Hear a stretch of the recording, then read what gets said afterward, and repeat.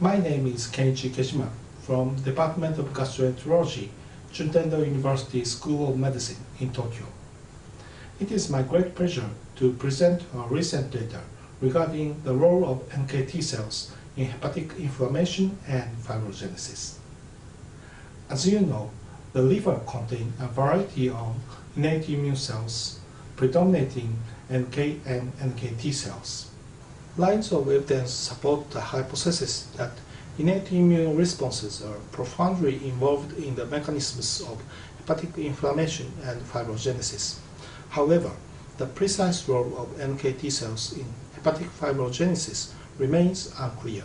CD1d is mainly expressed on the cell surface of macrophages and dendritic cells.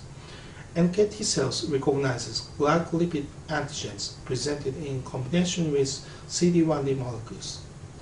Classical type 1 NKT cells express an invariant T cell receptor containing Valpha14, Jalpha18 chain in mice, whereas non-classical type 2 NKT cells express diverse TCR, both of which recognize glycolipid antigen in the CD1d restricted manner.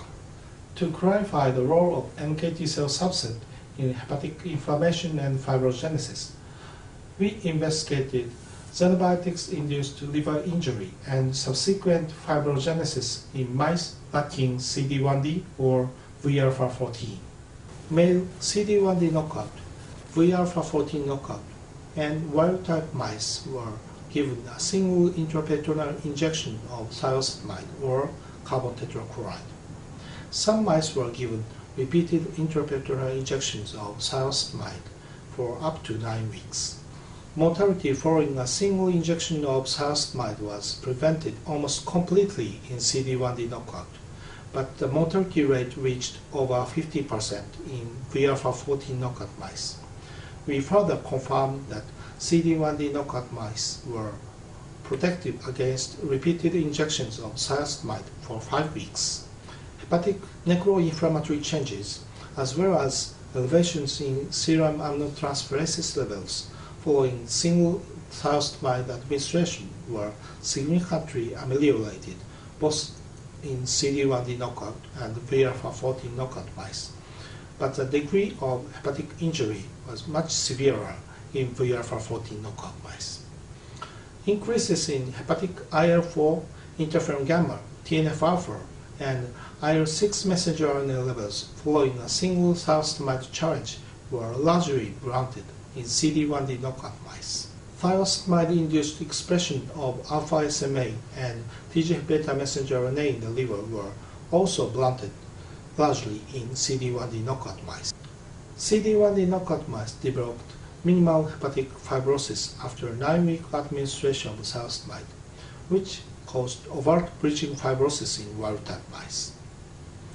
Thiazolidine-induced increases in alpha-1 procardium and TIMP1 messenger RNA were blunted significantly in CD1d knockout mice. As similar to thiazolidine, acute carbon tetrachloride-induced hepatic injury and subsequent profibrogenic responses were also minimized significantly in CD1d knockout mice. This cartoon demonstrates our working hypothesis.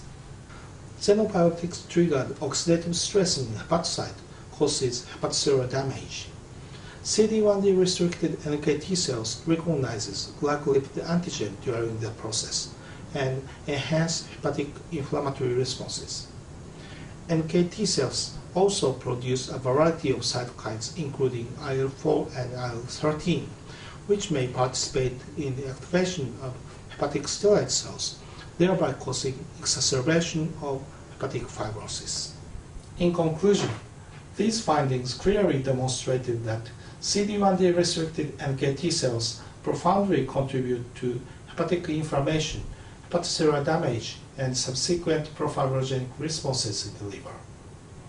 The degree of inflammatory responses to xenobiotics appears to be different between CD1d and Valpha14 knockout mice, most likely indicating that subpopulation of NKT cells play a differential role in liver pathophysiology.